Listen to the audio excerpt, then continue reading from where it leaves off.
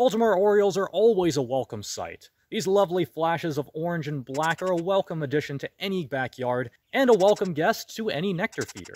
In fact, they'll be all over them in the spring and early summer after they arrive on their spring migration. But then once we get into the depths of summer, they mysteriously disappear for a couple months, only to mysteriously show up again in fall. Where'd they go? I'm Shane, this is Beaver Hill Bird Observatory, and welcome to BirdBytes.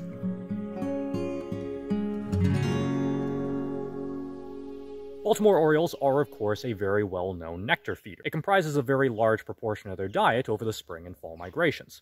Nectar is full of simple carbs, which provides them a lot of very fast energy, which they'll use whenever they're migrating or just fattening up again after a long journey. But as I mentioned before, they tend to disappear during the summer. Where they go isn't that much of a mystery. They're going to breed. They're nesting, they're raising chicks, all that good stuff. However, during this time, you'd expect their activity at feeders to intensify, not vanish entirely. They need more energy, they're feeding much more mouths, so they need a lot more nectar, wouldn't they?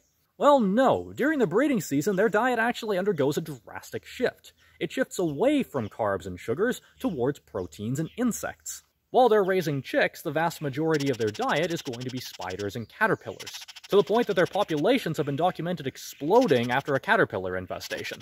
But another fun thing about their biology is the thing that they're undergoing right this moment, and that is migrating. Most of the resident birds we have will migrate south for the winter, but some of them migrate much further than others. Baltimore Orioles, in fact, are some of the longest distance migrants that we have ever recorded at this particular observatory. The longest distance migrant, full stop, was a after-second-year Baltimore Oriole, which was captured in May 2017, and then recovered in October that same year in Colombia, nearly 6,000 kilometers away. That's full on a different continent. That journey involved going across the entire Midwestern United States, over the Great Plains, over the Gulf of Mexico, and into South America. There are definitely longer distance migrants out there, but that doesn't make the feats of the Baltimore Oriole any less impressive.